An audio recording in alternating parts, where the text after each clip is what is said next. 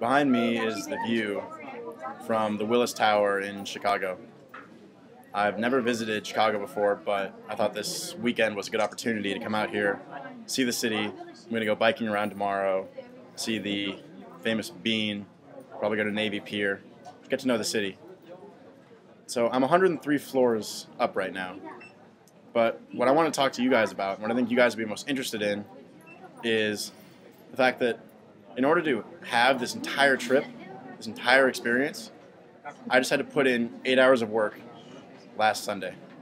So I've been doing some freelance writing, and last Sunday I just put in 8 hours of work writing articles for someone I'm working for, and I earned enough money to pay for this trip and then some.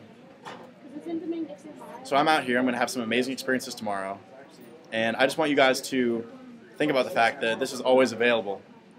It doesn't take that much, actually. It's just, for me, for this trip, traveling halfway across America, it was 8 hours of work, and now I'm going to have some great experiences in a city that I've never visited before. I hope to see you guys traveling soon, and I want you guys to keep in mind that these opportunities are always there for you.